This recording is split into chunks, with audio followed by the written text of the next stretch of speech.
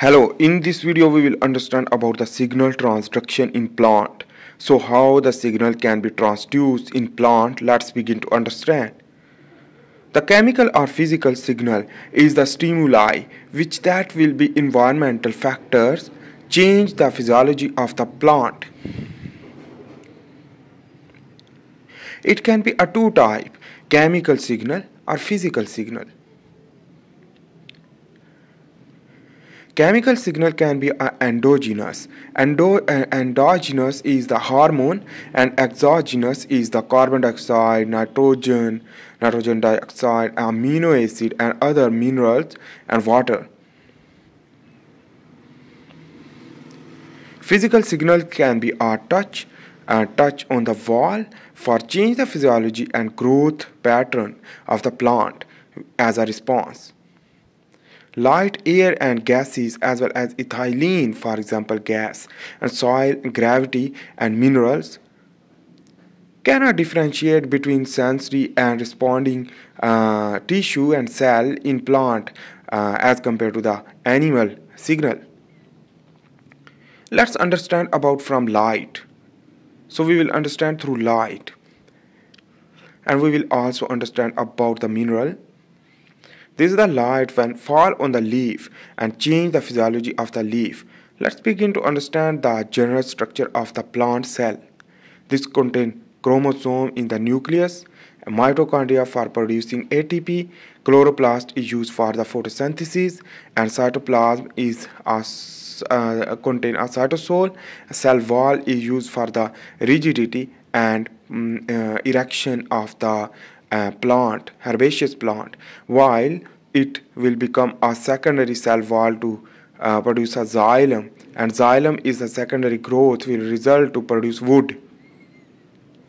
Let's begin to understand the plasma membrane as well as the nuclear membrane to understand that signal transduction.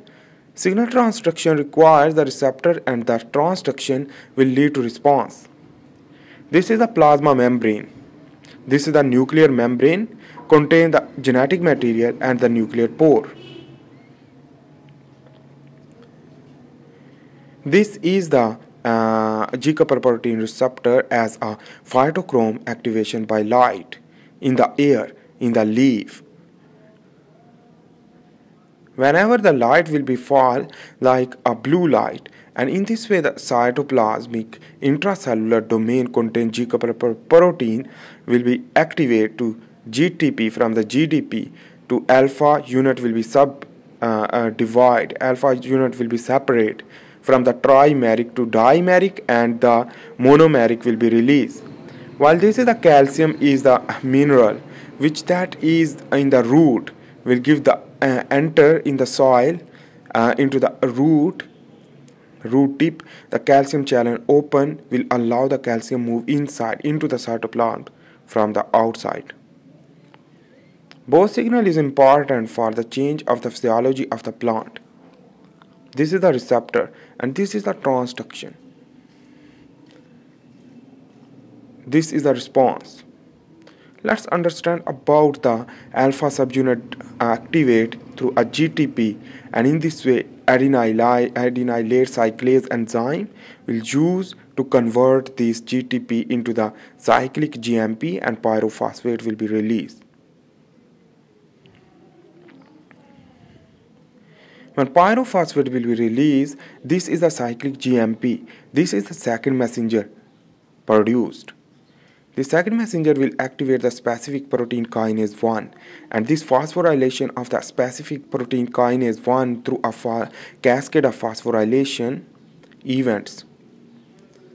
And the same mechanism for the soil transduction as compared to the air, but in this way the calcium channel open with calcium allowed to activate the specific protein kinase 2, and phosphorylation will lead to go into the nucleus through nuclear pore, and in this way will lead to activate the DNA specific region of the gene, and in this way the transcriptional factor 1 activate and 2 activate will bind with a specific region of the DNA will lead to transcribe. This transcription is in the form of messenger RNA will produced, this messenger RNA will remain in the nucleus and go into the cytoplasm.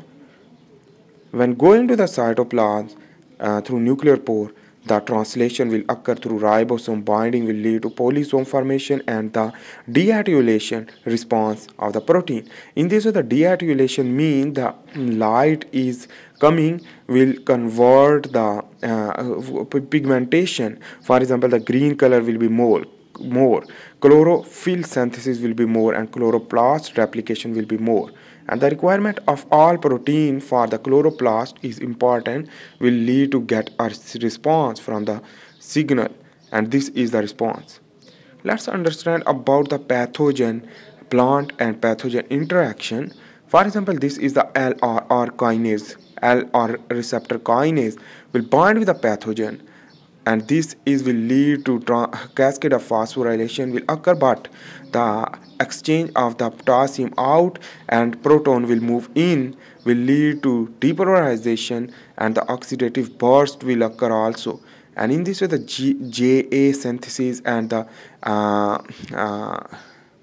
jasmonic acid synthesis and nitric oxide synthesis will occur after the calcium move inside.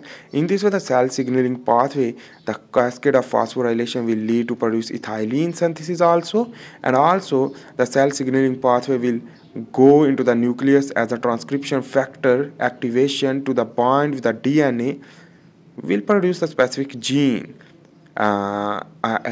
translation.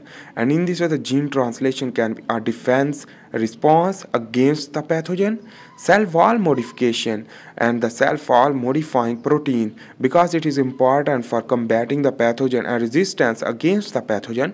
Protein synthesis, salicylic acid, and local cell death will occur. This will go this defensive protein and defensive response and cell wall modifying into the cell, and in this way the pathogen resistance and inhibit the invasion of the pathogen and infection in the systemic resistance will occur. In this way, this is the signal transduction in plant is very important for normal growth and physiology. I hope you make sense about the signal transduction in plant. If you like my video, please make sure to subscribe, like and share, and give the comment below for understanding better if you have any doubt. So thanks for watching. See you in the next video for this time. I hope you make sense. Bye.